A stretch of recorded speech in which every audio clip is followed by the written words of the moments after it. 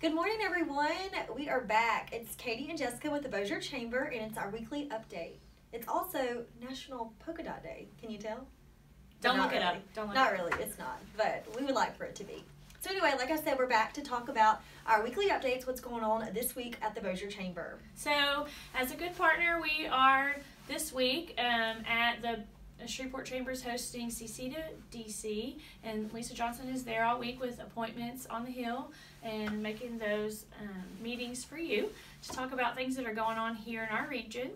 And so we will be following that on Twitter along with the special session as it wraps up this week. Right. This week is a very meeting-heavy, event-heavy week for us here at the Chamber. We will be out in the community supporting our members, supporting you guys. Jessica, what events do we have? So the school board has a retreat tomorrow that we'll be at. The Bossier City Council meets tomorrow. We have the Bossier Parish Police Jury on Wednesday.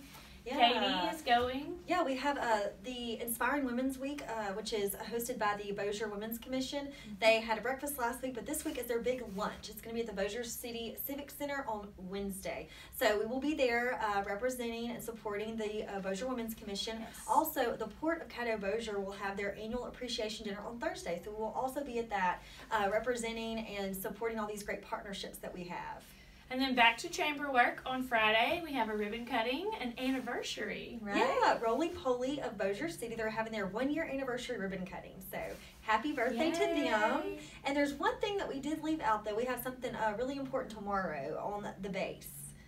So there's a manufacturing and law enforcement industry job fair that's on the base, and that's put on by the TAPS program. So they're trying to do industry sectors in different quarters, and so manufacturing and law enforcement will be tomorrow for those on the base who are separating, retiring, things like that. If you want any more information about those job fairs, please contact Katie Holly here in our office at mrc@bossierchamber.com. Absolutely. So, yeah, what else do we have? Nothing much else this week, just a few things. If you want additional information, always check out our website calendar at bossierchamber.com. Our next upcoming event will be on March the 15th. Yes. It's our public policy breakfast with Camille Conway from Lobby. Right. So as the regular session starts on March 12th, we'll be getting an update on what we should expect from those lawmakers and banners. All right. So until next week. Thank you. Bye.